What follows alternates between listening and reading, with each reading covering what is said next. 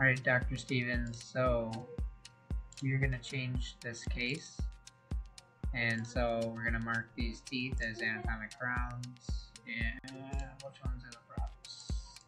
Canine, lateral, central, central, canine. Canine, lateral, central, central, canine, molar. And then on the lower, it's bicuspid, canine, tricuspid, canine. There. Alright, save it. And then once you have your prep data, you're going to come into this scene. You're going to take tools, add, remove, and you're going to take the prep data as a generic viz, load it up, and we're going to imagine that your axiophresia is your prep data. So we got our prep data, and we have to match it now. And our prep data is the palette to match it.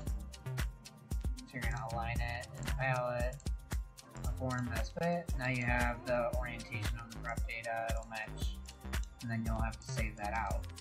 So now when CAD asks for your jaw scan, you're going to load in your prep data.